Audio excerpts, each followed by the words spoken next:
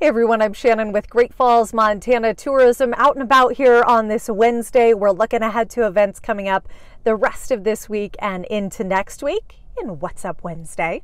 So coming up tomorrow on Thursday, we're retracing the steps of Lewis and Clark with a free event put on by Wild Montana at the Lewis Clark Interpretive Center. That's at 6:30.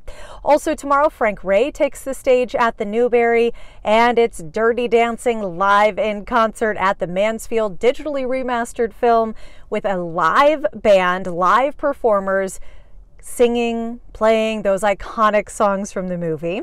Then also at the Mansfield, Friday, you'll hear some swing and jazz music from the 1920s to the 1960s with the Holland-Coots Jazz Quintet.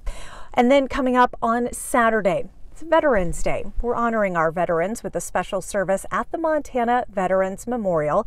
That's at 11 o'clock on Saturday morning. And also on Veterans Day, the History Museum opening a new exhibit all about the Korean conflict.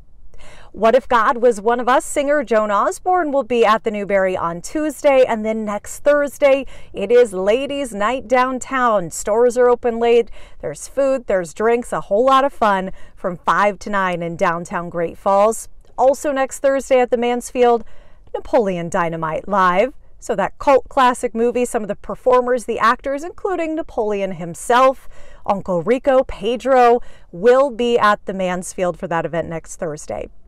For more about what's going on in Great Falls, you can check out our website and our social channels anytime, or visit greatfallsmontana.org and visit Great Falls on Facebook, YouTube, and Instagram. We'll see you here soon.